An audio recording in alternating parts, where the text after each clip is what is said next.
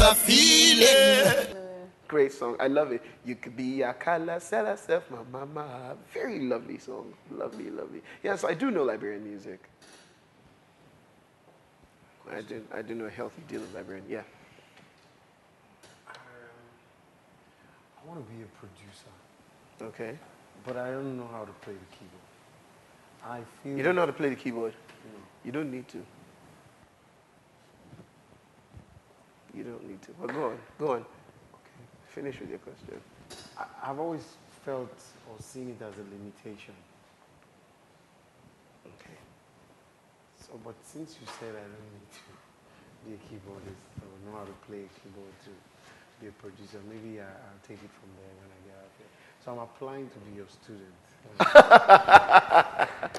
Okay, well, the first thing I have to say, we'll deal with the application bit later, but the first thing I have to say is this. I don't think Kanye West plays the piano. I stand to be corrected. I don't think Kanye plays the piano. He's one of the greatest producers we know. Okay? I don't think Timbaland actually really plays the piano as such. But I think what you need to be a great producer is understanding tone selection, right? So what kind of kick, what kind of snare do you need for this song? Is it an organic song? Is it a synthesized, feel-good dance kind of song?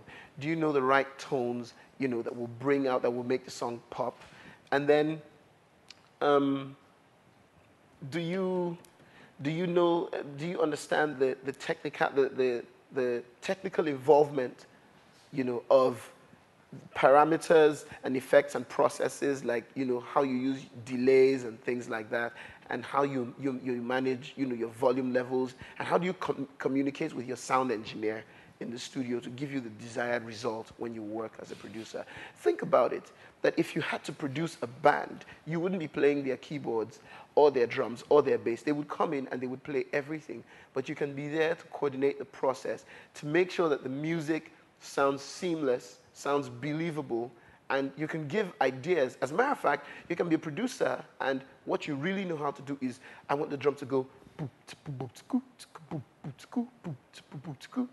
and that's how you know how to interpret music. But by the time people play out what you're able to interpret with your mouth, right, it's, you know, kick butt, real good music that comes out of it. You know what I mean? And then you can work with people who play these instruments. You can bring them into the studio and work with them.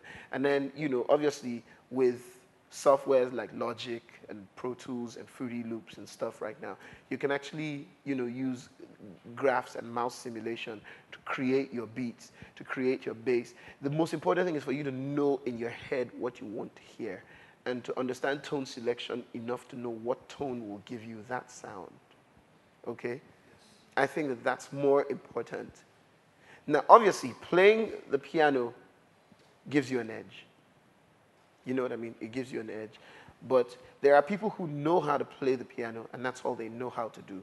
And when they produce, their chords are all over the place, because their first and their major instrument, you know, probably takes the shine from everything else, because they don't have as much understanding of everything else as they do their instrument.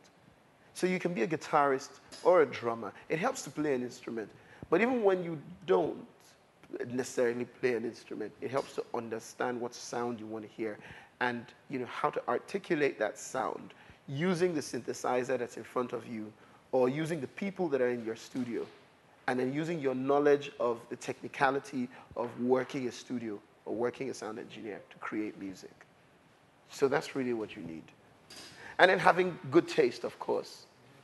You need good taste, because you need to be able to appreciate, you know, the music you're creating, the people who listen to that kind of music. You know, how do they dress? Are they hippies? Are they nerds? I mean, how you need to be able to appreciate them, to appreciate, you know, to be able to create their kind of music specifically. So are they college students? What are they? You know what I mean?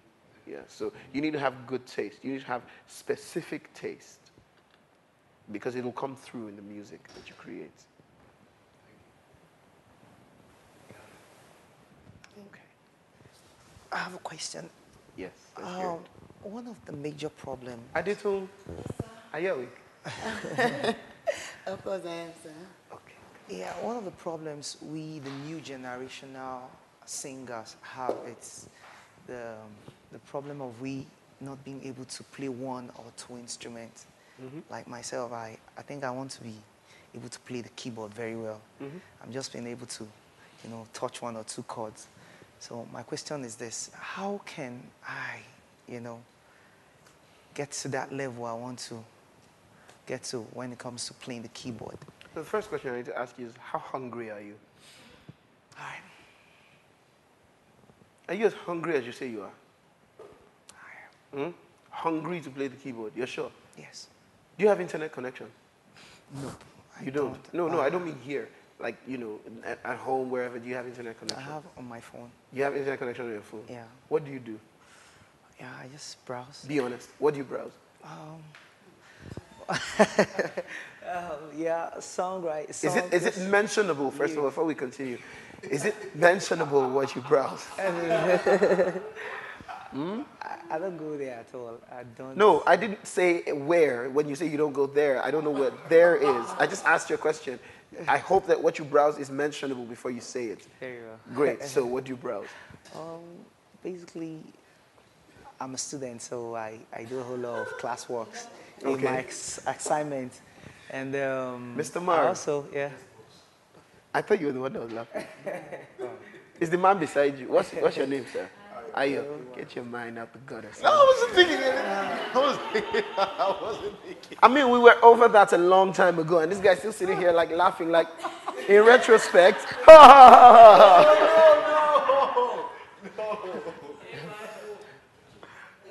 ha. Okay, so tell me. So, like the student that you are, you're always browsing classwork and stuff. Lyrics of a song of my favorite songs. Okay, great. Yeah. I'll tell you one other thing that you can do. Yeah. Look up how to learn how to play your favorite instrument. At least it's a good place to start. All right. Okay? It's a good place. It's a good place to start. Yes, you can find a tutor, you can find a teacher, and I'm sure that, you'll get some help, in terms of references and stuff like that, maybe before you get out of here and stuff. But start with the internet. I know friends who have all kinds of materials, piano for dummies and stuff like that. And they've collected these things from the internet, They go out there, they find them, they buy them. I know the internet situation, is getting better out here in this space, But just use that's what your internet connection is for, okay? So yes, do your schoolwork, and that's good. But also, if there's something that interests you, you want to learn how to play the guitar, you want to learn how to play the piano, there are tutorials on YouTube, that you can check out. You know what I mean? And then, of course, you will get references. I'm sure, we'll still talk about this, after now. But, I mean, that's, in general, let's start from there. Yes, ma'am. Sir? Yes. Most times I do wish to sing high, like sound more feminine. Okay. Yeah, to pitch higher than I used to. Okay. But I find it very difficult. Okay. That's your question. Yes. Okay, my immediate answer was, I say was because I've changed it. My immediate answer was, have you told Ige about this? Yes. I actually told her because there was a time I actually lost my voice while rehearsing because Uncle Ben increased my key. Because he wanted me to sound like Brandy, which I tried to, though, but I couldn't get there. Okay, so having asked my initial question, let me then go ahead to share or rather, having given you my initial answer, let me then go ahead to share, what I know about that. The truth is this, right? I know that your voice and your singing is a function of muscular movement. Now, it's something that you can train and something you can get to do. It will not happen overnight, but it can happen. Again, I asked the question I asked Christian, how hungry are you for it? If you want it, then you need to begin to train for it. You may lose your voice a couple of times, but you also need to know the right kinds of exercise to do in order to improve your high register. Okay, so there are exercises for that, that you should do to improve your high register. The second thing I want to say is a bit unconventional, and that is this. I personally think that you have a lovely voice. I don't know. Now, I know one thing, and that one thing is this. What a feeling.